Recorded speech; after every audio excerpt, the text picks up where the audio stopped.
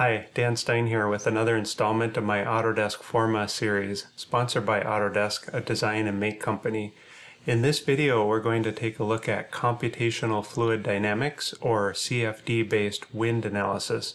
We'll be able to see how our design solution impacts the project site and the adjacent context, and how it impacts occupant comfort.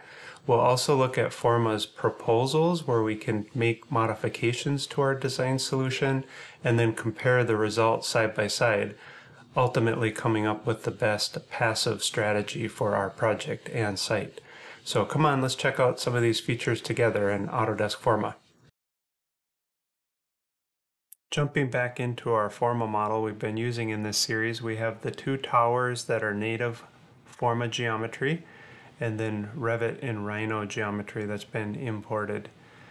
As soon as we click on the wind analysis tool, Forma does a rapid AI-based wind analysis. First, we're looking at comfort with the scale across the bottom based on different activities, and then we can also look at direction based on dominant wind directions for the site.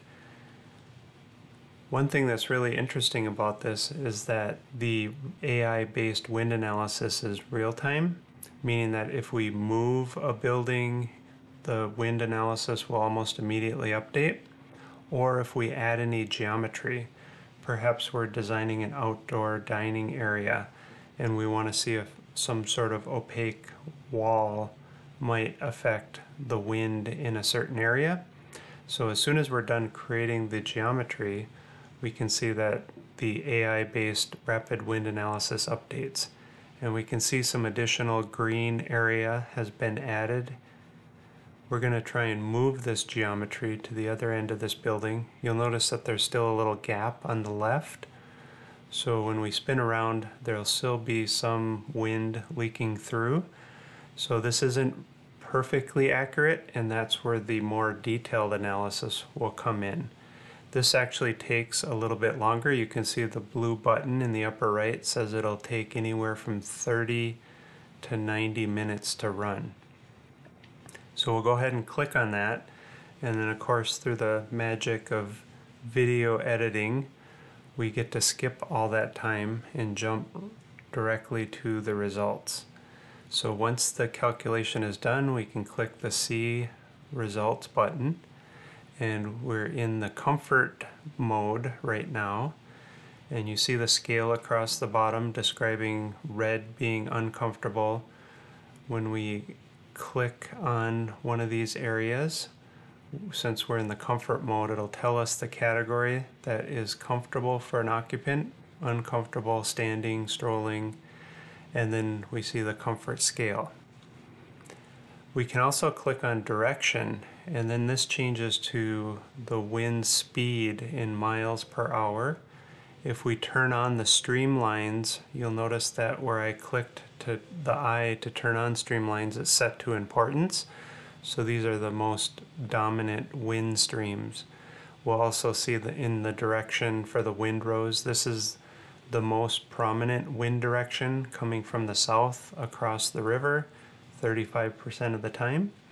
And you can also use the inspect tool to see specific wind speeds in the site context.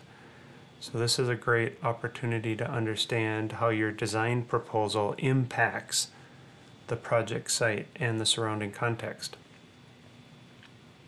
So another thing we might want to do is do a wind analysis based on the existing conditions, so we can have a better understanding of how our project impacts the site. Initially, the analysis area might be in the wrong spot, so you can click Custom Circle like I'm doing here and place the circle. There's also a slider to make the radius larger if needed. So you can see that hot spot on the west street next to our building isn't there in the existing conditions. We're actually creating that, which might be uncomfortable for people biking or walking along that street. So that's something to keep in mind.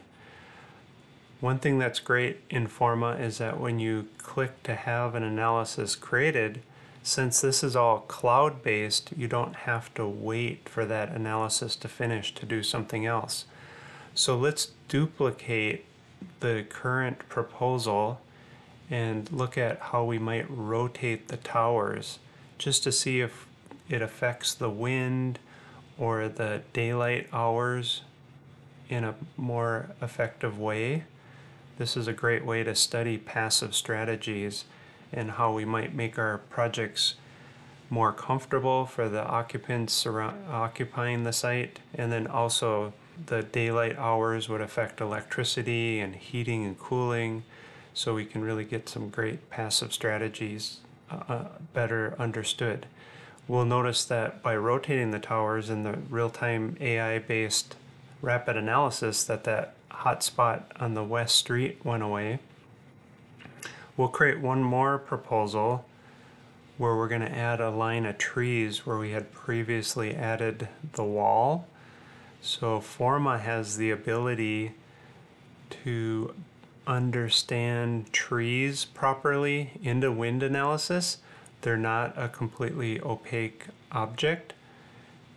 And so the leaf density in Forma is calculated at 0.25 meters or 10 inches. And I'm going to add a row of trees here using Forma's tree tool.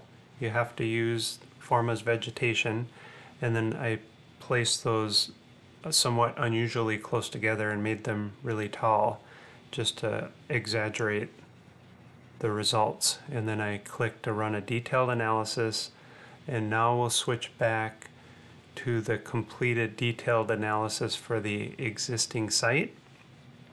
And in fact, all three analyses are now complete. Again, thanks to the magic of video editing. And we're going to look at Forma's compare tool, where we can compare multiple runs. So in this case, I'm going to compare 3 wind analysis runs side by side. So the 2 on the left are the modified tower alignments, and one of them has the trees, so you can see the labels in the upper left of each area tells us which proposal we're looking at. And since I'm in comfort mode, which you can see in the upper right, when I use the inspect tool, it's giving me the category and also the dominant wind direction for that location. Another nice thing we can do that might be helpful in this condition is look at the project in 2D when we're comparing the results. But you can see that the trees had a positive impact on what might be a nice dining area.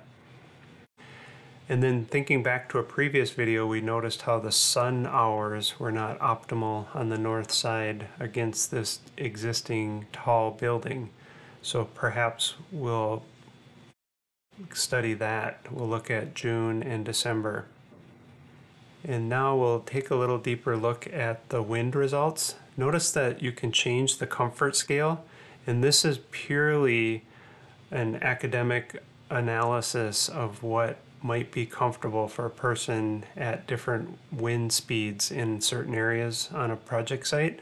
This isn't necessarily related to the math required to do the computational fluid dynamics.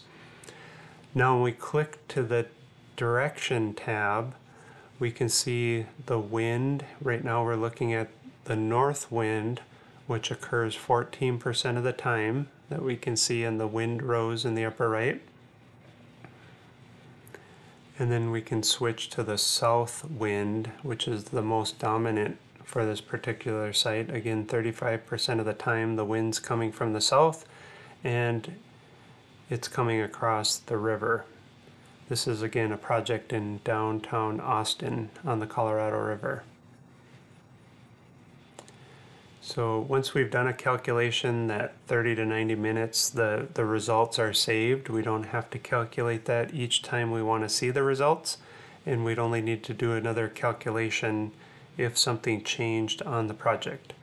Notice that the streamlines again is set to importance, and there is an opportunity to turn on and off the heat map results on the ground and the roof. You can see those on the right. And now we'll just take one quick look at the sun hours. One thing to notice is that the direct sun on ground graph that you see on the right is literally what it says. It's only the results on the ground, not the facade of the building. So you likely don't want to focus on that very much. But in this particular case, it doesn't look like our design proposal change benefits sun hours very much. But this is part of the iterative process of how we can better understand the project. And we'll go back and compare the sun hours again to what we look for our original design.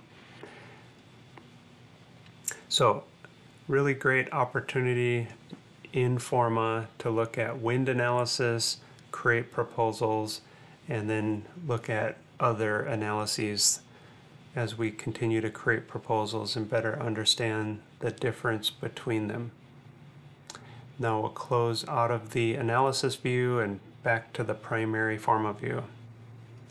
So as you can see, there's some really great opportunities here which really democratize the ability to do CFD-based wind analysis on geometry coming from multiple sources, and then compare the results side by side by looking at different proposals that Forma allows us to categorize and compare next to each other.